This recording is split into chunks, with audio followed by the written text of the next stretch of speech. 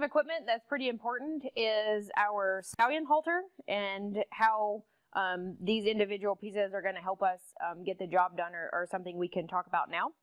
So our stallion halter is a flat halter that's nylon. In a perfect world, I would probably replace this with a nice fancy leather stallion halter, just because I think it's going to give us a little bit more longevity, but we've used this for the 10 years that I've been here, so I guess it's hung around a pretty long time.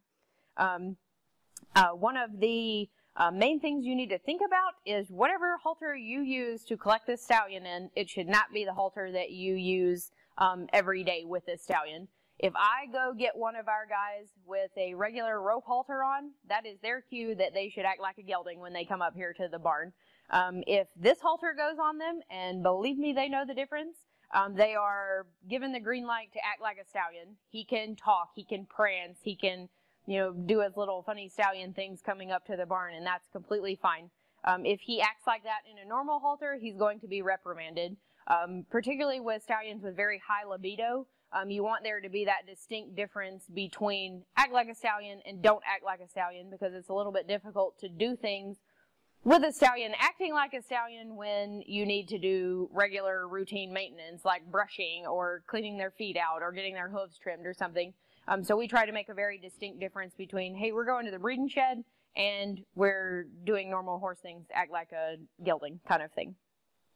So our halter here, normal flat nylon halter with a chain. I would say half of our stallions probably don't need a chain, but just because it's there doesn't mean you have to use it. And that way you do kind of have that little bit of extra control if you do need it or kind of got into a sticky situation. As you can see here, we have our chain covered in vet wrap. We have one or two stallions that there are two things about the chain they don't like. They're a little bit shy and don't really like you getting after them, but every now and again they like to try to pull you around, so we kind of need a little something extra there just in case we need it, but we wrap it so it kind of dulls that bite that the chain has. And also it makes a lot of noise when it jingles around, and we have a couple that get distracted very easily. So by having that vet wrap on there, it keeps the chain from clinking and clanging around against everything, so it's a little bit quieter. Also, you can see that our lead rope here is quite a bit longer than your typical 8-foot lead rope on a regular halter. Couple of reasons why. When I bring this horse up here to the tease wall, he's probably going to strike at the wall of the mare. That's just typical stallion behavior. They like to move their feet around. I don't want to be standing on top of him, and I want to be able to get as far away from him as possible while still maintaining control. So I kind of want to give him a little bit of lead rope and kind of stand back out of his way while he does his thing at the tease wall. Also, when I'm leading him over here to the phantom, and when he jumps on the phantom, sometimes they get a little light on their front end. I want to be able to be far enough away to stay safe, but close enough where I can maintain contact. And I would say the majority of the time I don't need a lead rope this long, but when I do, I'm very glad that I have one that gives me a little bit extra room to kind of move out of the way of his feet. We'll talk about how we adjust the chain when we go to catch Millennium here to collect him here in a little bit, but we usually go through the cheek piece, wrap it around the nose, through the other cheek piece, and up on the other side. There are alternative ways that we can adjust that chain to kind of give us more or less control if we need it. And we can kind of talk about those things when we go to put this on the stallion himself. So now we're going to talk a little bit about our setup and our typical way we kind of move through this to go to the phantom and how to get this stallion collected. In any breeding barn you go to, you're going to have some place to put a tease mare in general. We call it our tease stall here right when you enter the barn.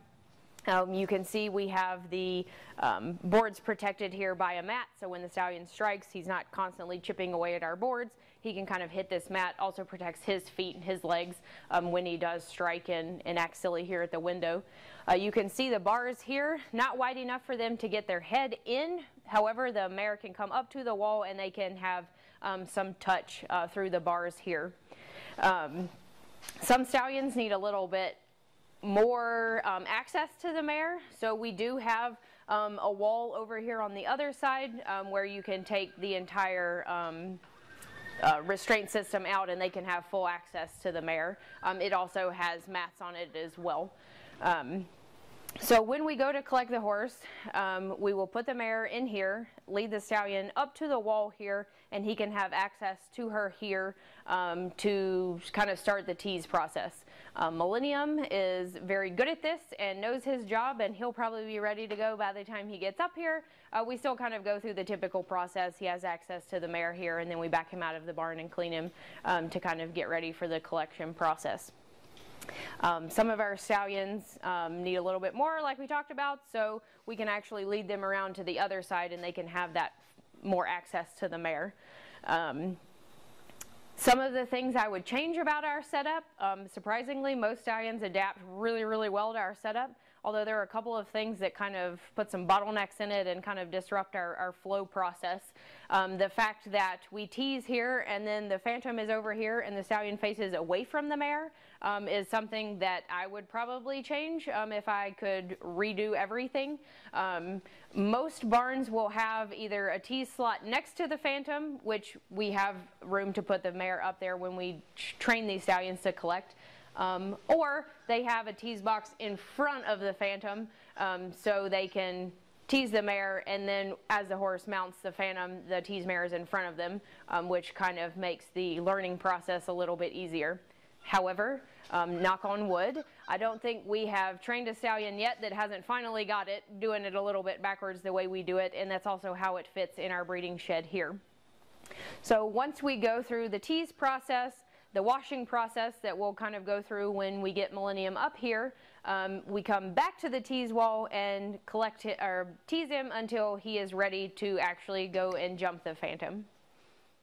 So we talked about how we typically tease our trained stallions kind of over here as we walk into the barn. If we have some that need a little bit more access to the mare, a little bit more time to tease, we do have the ability to come over here and take this piece of plywood out so they can touch the mare, they can stick their whole head in there, again protected if they were to go to strike the boards or whatever. However, there are two things I really don't like about the way this is set up. You typically handle the stallion from the left side. So if I were holding the stallion on the left side, I'm between him and this wall over here, and it's not 100% safe, I think. Also, we're standing here, then we have to somehow get over there to jump the phantom. So that gives you kind of two options. You kind of stand here where you're kind of trapped between the wall and the stallion, which probably isn't the safest, or you handle the stallion from the opposite side. Some handle that no problem. However, I would say the majority of ours get a little bit concerned about you being on the off side and then don't want to pay any attention to the mare. They're wondering why you're over there instead. So those stallions we do handle on this side and then have to make the decision on trying to push the stallion away from us, which usually is not going to go very well, or pull the mare away from the wall and then kind of turn around, but keeping in mind you're pulling them towards you to go towards the phantom. So it's very important to kind of watch where feet are and be a little bit more proactive about them striking or jumping or whatever. And keeping that in mind is going to keep you a lot more safe. Again, if we had some alternative ways to put this together, I would like to have this in front of the phantom and have a lot more room between me, the wall, the phantom, everything. We're a little bit tight on space in here. However, like I said before, for the most part it works pretty darn good, especially once we kind of get them trained to our system.